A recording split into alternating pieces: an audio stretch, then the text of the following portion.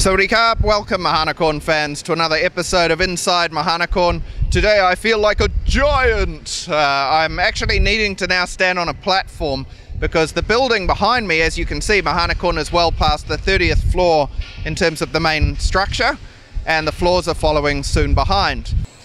Now, one of the interesting points that you'll note is the construction seemed to slow down when we were doing the 19th, 20th floor area.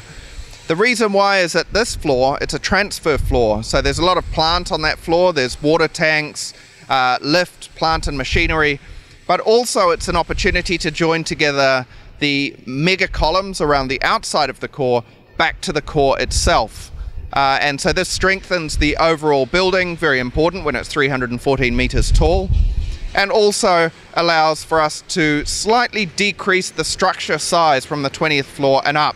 And there's another step down in size on the upper floors as well, because as the building gets taller, it doesn't need quite as much structure to support it.